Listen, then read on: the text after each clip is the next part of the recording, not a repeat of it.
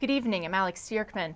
The state Senate's Agriculture and Natural Resources Committee voted unanimously for a bill that would allow Indiana to follow Kentucky and 8 other states in allowing farmers to grow industrial hemp if and when the federal government allows it. The U.S. outlawed hemp production in 1957 because of confusion with hemp's cousin, the marijuana plant.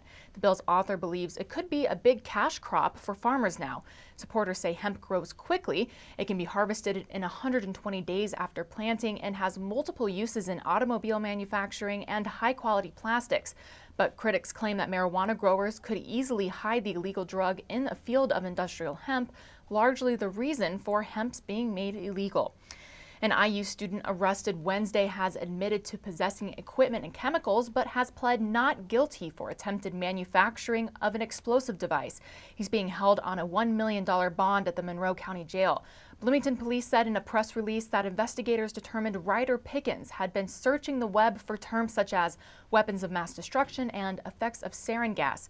Packages that arrived at the apartment after Pickens was detained contained enough chemicals to build an explosive.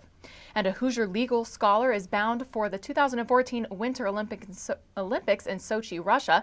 Gary Roberts is Dean Emeritus of the IUPUI McKinney School of Law and a sports law expert. He leaves Tuesday for the World Sporting Spectacle, where he'll serve as one of 9 arbitrators on the special tribunal that will settle any legal disputes that may come up during the games. And here's a look at the weather tonight. Lows around 18 degrees, 90% chance of snow. Here's a look at the 5-day forecast. Tomorrow will be mostly cloudy with a 40% chance of snow with highs in the mid-20s. A 50% chance of snow on Sunday. Monday, highs will drop back into the single digits, around 9 degrees.